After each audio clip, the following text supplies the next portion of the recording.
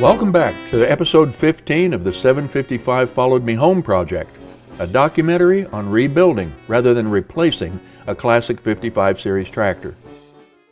In this episode, we transition from engine assembly to attacking the chassis with patience, perseverance, and prairie land partners. When this tractor came apart, the focus was on finding out what was wrong with the engine, not so much about putting it back together. A video assessment was made and mental notes were taken of the small things, like wrong and missing bolts, bad paint, and generally do anything that would add value to the tractor. What I didn't expect were the number of surprises that I was going to encounter along the way. Here's an example. Well, as you can see, this little O-ring here has gotten pretty hard and flat. Must be replaced. This radiator was repaired. It had a leak, and when it came back, of course I had no reason to be putting water in it. So as I was preparing the tractor, I put some water, and just cut it. It might even be a different type of material. I thought I'd put some water in it before putting antifreeze in just to see if there were any leaks. And then it started leaking.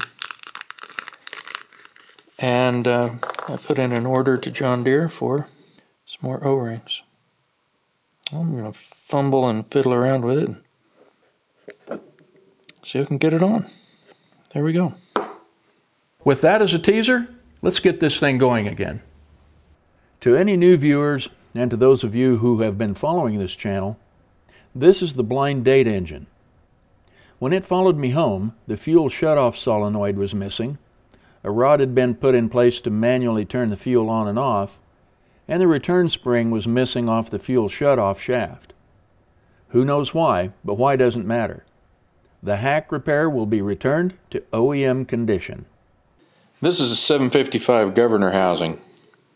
This is the fuel shutoff shaft that has a return spring on it, and there's an O-ring seal in here that might leak. It's sort of difficult to see, but we're looking at that shaft right there. It has a flat space on it. You can see it when it returns. It moves this assembly to shut off the fuel, or to let it flow. The way to get this shaft out is to take out this set screw. It's sitting here in the back. It has a needle on it, and it's just a flat blade small screwdriver. I didn't think it was going to come loose, but it did. So that you take that out. So now the fuel shutoff shaft can be rotated and pulled out of the governor housing. And notice there's a shiny plate and then a darker one. When you put the shaft back in, you have to rotate it until it will pass the first shaft and engage the second one. I ended up having to cut the old O-ring off of here. It was kind of flat on one side anyway, so let's see if we can get this one on. They do stretch quite a bit.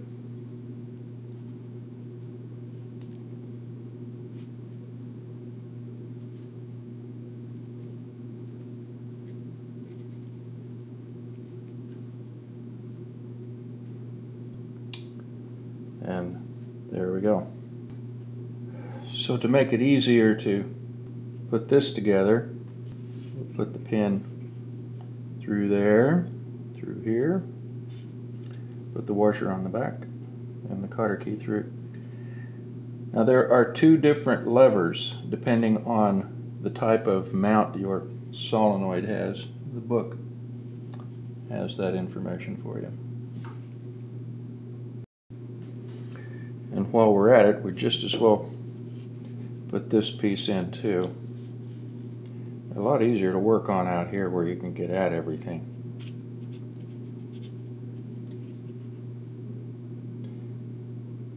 This arm was a kit, and the dealer I found this spring from, which was discontinued for my local guy, They are a very slow moving item. I don't know why anyone would have one worn out or broken off. Anyway, we'll spread these and move on to the pump. To help with installation, I'm going to put a little bit of assembly lube around the shaft and O-ring. You kind of have to rock and roll this when it goes in because it has to face those pieces inside. You're putting a little pressure on it until it goes in.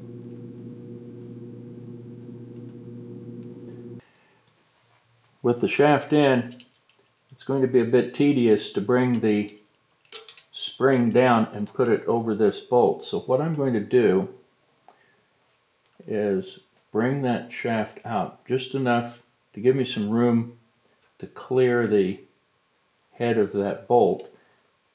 And it's going to take a little bit of effort to do this, so I'm probably just going to shut the camera off for now and then I'll get it done. Well, the trick was to bring the spring down to where you can grab the top of it, the loop, with the needle nose pliers, bring it underneath, and then use a small pick or screwdriver to help slide it over the pin. To finish the procedure, take the set screw, rotate the shaft so the set screw will go, well here, let me do that. You rotate it so the set screw goes in, and using a very small little screwdriver,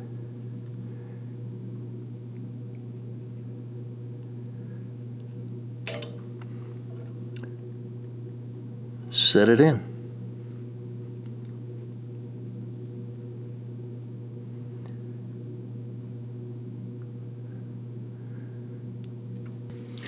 Verify the shaft rotates, comes back to position, and we're good. Well, with the linkage ready, we can attach the fuel shutoff solenoid to the bracket.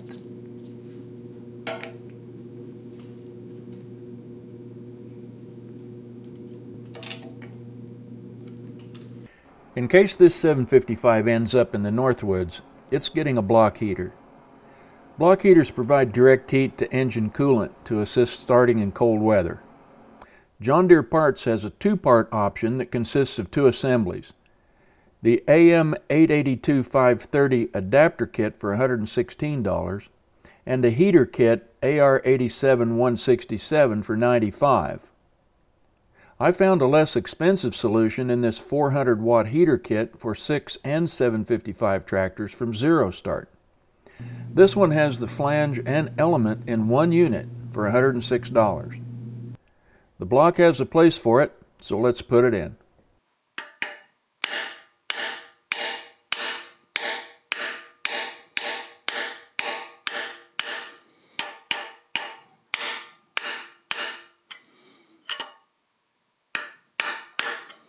What we want to do is rotate it.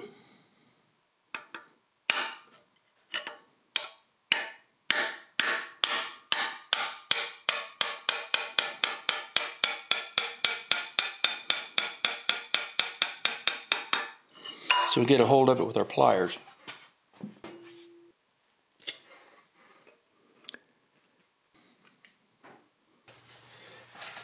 And since these holes are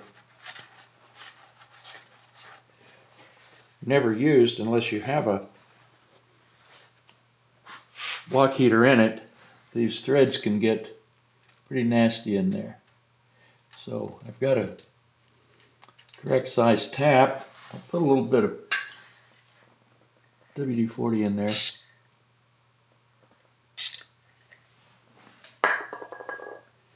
And we'll just chase these threads down.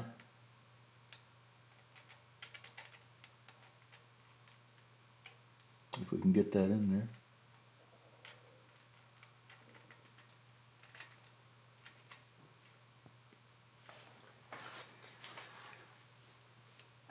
I've looked in the hole and there's some rust down in there.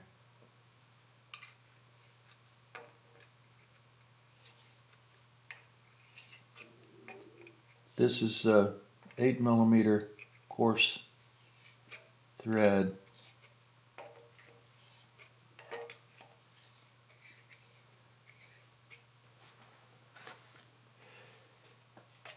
And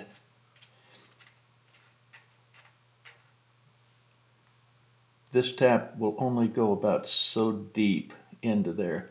So what I've done, I picked up some 8mm by 12s to replace the 8 by 16s, just so they don't need to go all the way down into the bottom of the hole.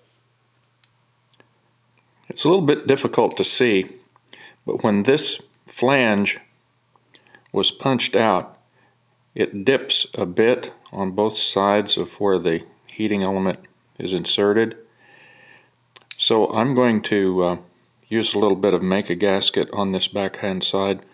The instructions from Zero Start say to just apply the gasket dry. I don't know if you can see, but this flange has been deformed a little bit by the stamping. So I'll just apply just a thin coat of this gasket maker. I'm just going to put it on the one side.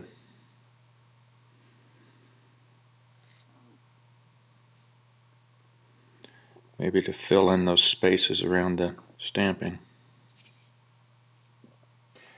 And Zero Start says to put the plug-in side of the device away from the flywheel. They call it the front of the engine, but really it's the back of the engine. And this is a 6mm Allen wrench. So we'll just take this down snug till the gasket sealer starts pooching out, and we'll let that sit for about an hour before we tighten it down. Building and installing a new engine in an original tractor is one thing, but to do it in one that has been neglected or treated like a gas-powered lawnmower is another. Correcting mistakes and shortcuts takes patience, perseverance, and in my case, a helpful parts department at Prairie Land Partners John Deere.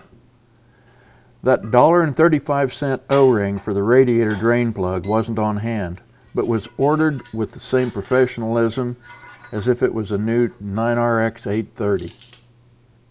It takes patience to research what parts need to be replaced, perseverance to put things back where they belong, and it takes a good dealer network that has correct parts for this 37-year-old tractor. In my lifetime of living and working on a farm, I've driven an 8N Ford, a Jubilee, a 961 diesel, a Case 830, and finally John Deere 3020, 4010, 4020, 4230, and the best tractor I've ever owned, a John Deere 4440. I'd always heard that if you bought John Deere, you were paying for the green paint. Well, like the paint, the rest of the brand is worth it. Look at how many other tractor companies have merged, played with names and colors, and especially in the compact tractor market, come and gone. Personally, I prefer the classic lines of the 55 series tractors over what I see as the basketball shoe design prevalent in all makes today. Coming up in part 2, we'll get the fuel tank in, tidy up, and get things ready for the engine start. Stay tuned. Oh yeah, that's feeling good.